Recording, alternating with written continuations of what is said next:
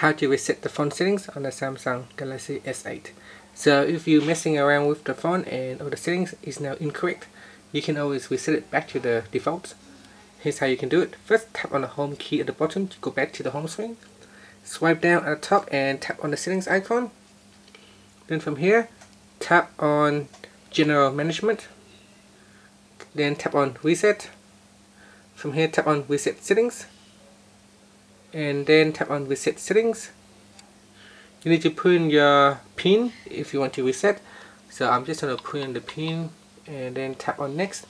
So put in the PIN and then tap on next right here. And that's it. So now the setting is now reset back to factory default. So you can see here it says restart device to reset settings. Please wait. So all you have to do is just really wait for the phone to reset itself.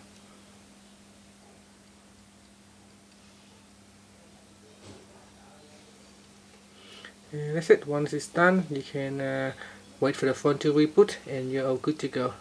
Thank you for watching this video. Please subscribe to my channel for more videos.